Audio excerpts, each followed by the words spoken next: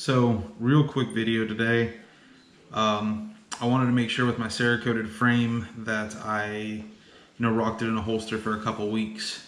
And so it's been about 2 to 3 weeks just to show you the difference. I've seen a lot of videos about how to spray paint your gun and this, that, and the other. And I want to show you why you shouldn't do that and why you should spend the extra money just to have something Cerakoted if you really want it that color.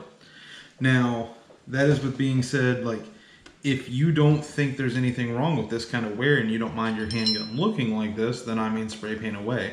The only reason I did that is because I knew that I was ordering new parts and I wanted to show the difference because I knew I was going to be having a Cerakoted slide come in, and then I'm going to be getting a Cerakoted frame. It's just unfortunately they've been out of stock, so I have not been able to get one yet. So first I want to go over Cerakoted, not the spray paint. So this is spray painted, so I mean you can already kind of see what's happened here. Now this has been spray painted and being used a lot more than that slide did. That slide only got used 3 days being spray painted. But real quick, I'll go ahead and show you. There's no magazine and there is nothing in the chamber. So you take a look at this and you can see that there is literally no blemishes from holstering or shooting or anything on this slide now, and I have carried this for 3 weeks. Now, let's take a look at spray painted. So, right off the bat, installing the rear sights back on. Boom, that corner happened. Ejecting rounds and stuff. Boom, that happened. Now this splitting was from me not warming up this metal, and it was a cold surface. Even though it was warm outside, this particular metal surface was colder, so it caused the paint to try to separate a little bit. I've had that happen with some car stuff before. But then right here, now given, and right there, now I have only put this in a holster probably about 3 times and pulled it out about 3 times.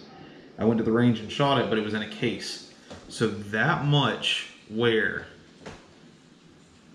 just from barely using it. So this is the reason I made this video, is because I was going to be able to make a comparison.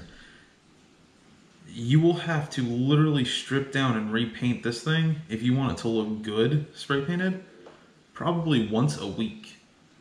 Not many people have time or the desire to do that.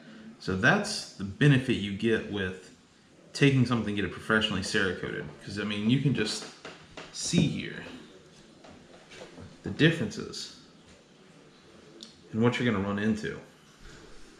And you don't have to get some sort of wild slide. You can get a factory, anything factory on this can be Cerakoted. So there's a bunch of different companies that offer that, but I strongly recommend you going that route before you look at spray paint.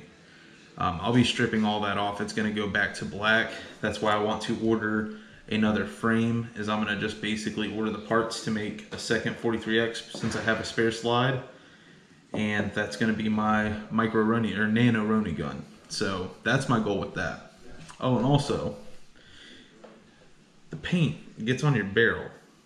It's going to wear off inside of there, and it's not really the route to go. And I've just seen too many videos where people were saying, this is how you do it. It'll look good if you do this. It'll look good if you do that.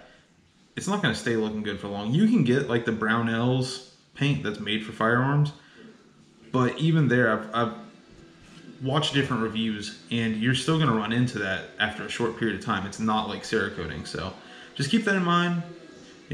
Be safe with your firearm, but have fun with it. But I just don't know if I would recommend spray painting. Hope you guys found this video informational. Hit that like, subscribe to the channel. I'll catch y'all later.